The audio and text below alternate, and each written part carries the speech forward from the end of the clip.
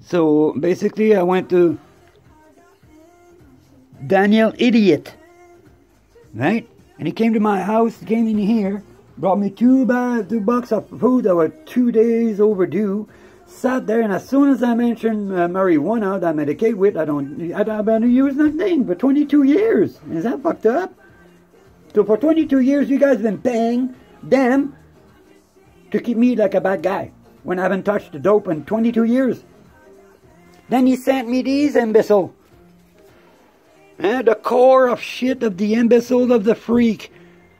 I don't use it. I don't.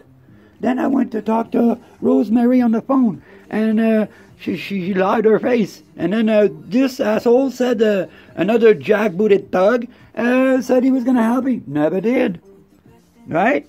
And then that's her. And no, they don't do nothing.